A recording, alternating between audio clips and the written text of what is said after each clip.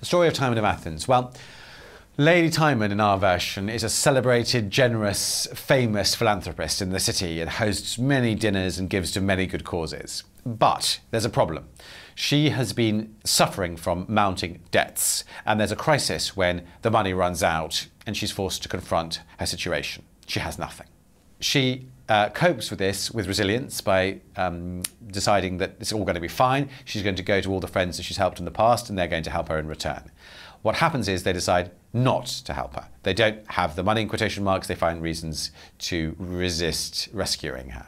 She becomes increasingly traumatized, disappointed and despairing at the action of her so-called friends and decides to leave the city and become a hermit. She suffers a breakdown and becomes increasingly furious and despairing at the state of events.